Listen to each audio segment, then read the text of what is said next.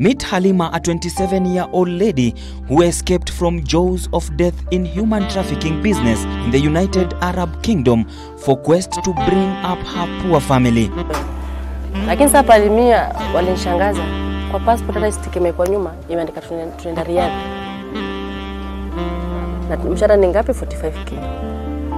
Tukasaini tukaenda. Hapo kwa tuchungata hapo airport ya Kenya tukisindikiza. Kwa sababu tulipoanza process passport sije kuja nayo nyumbani. Seeing her family suffer in a mad house with 2 children, Halima decided to get out of her way and rescue her family through traveling to Saudi Arabia for greener pastures. Kabla tunaenda Saudi, lakini nilikuwa naenda shungu upande. Tukafika Saudia, yapata Saudia. Tukachukuliwa kama wafungwa. Hata tukapelekwa kwa room nyingine baki na vitanda. Tunajua chini na mpaka blanketi kuna choo. Tukadhani sisi pekee tukakutana wasichana wengi huko ndani. Sasa tukiulizia wasichana asimao ni wale bado wadosi wao hawajakuja kuwachukua. Halima recounts what she went through even before she got to work in Saudi Arabia at the airport. Wanakuja wanaweka chakula hapo kama wanyama. Hata kazi imepakiwa. Sasa kama wewe ni mtu si yani chap haraka, ukienda kutoka chakula upate. And after 6 days of starvation and waiting, her boss arrived and took her to the contracted job that she had been promised 45,000 Kenyan shillings. Hapo ndo akasema sasa kuna mmoja kufanya kazi. Tukaambia uko tukitaka kurudi Kenya, tutarudiaje? Akasema ile mali tapa ni kazi. Na hata msipofanya vizuri, msifanye kazi na makini, hamwezi rudi Kenya. Upon arrival, everything she had been promised went sour. When she tried contacting the broker in Kenya, no response came through, meaning now it was everyone for himself, God for us all. She could not turn back because her passport was already taken. Tumeongea na wao wanasema mshahara ni 45,000. Accommodation ni masimamani kila kitu. Akasema sasa ni hivi. Mshahara ile mnapatia hapa ni 15,000. Ile mimi masaidiano pekee yake ni kitanda na hiyo godoro na room. Lakini kitu inaitwa tumbo yako. Unajisimamia chakula mwenyewe.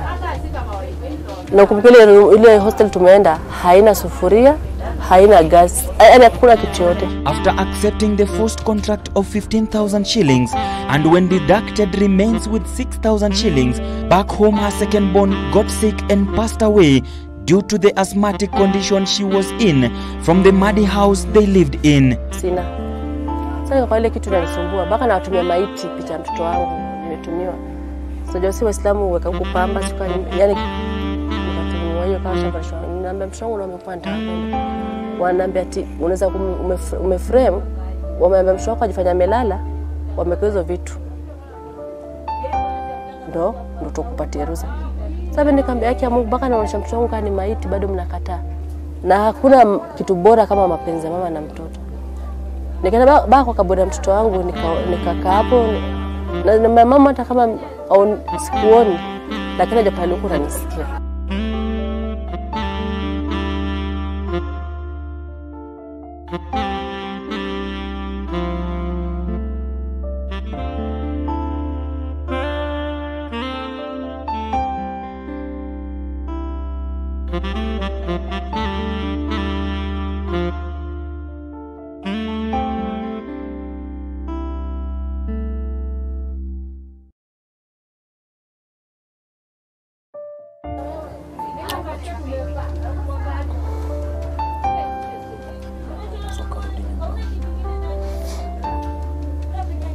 Ya, nikarudi nyumbani.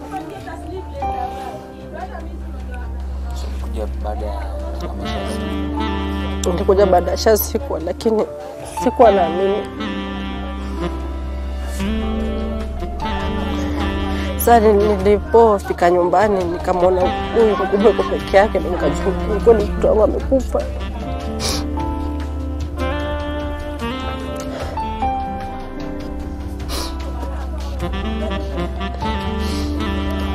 Nikamwambia mamangu haina faida nenda kwa Arabu kutafuta kazi.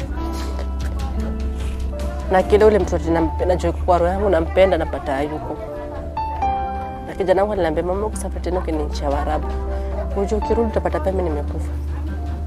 Sasa hiyo kitu kiliniumiza sana. Na nikaamua safari tukatafuta Aisha na Rashid kuhusu kazi. Ndo akaniambia hata kama hujasoma, sababu nilifika 8 hata sikufanya 8. She was constantly on the edge while working, a day when she was accused of adultery, where penalty was to be sentenced to death or life imprisonment.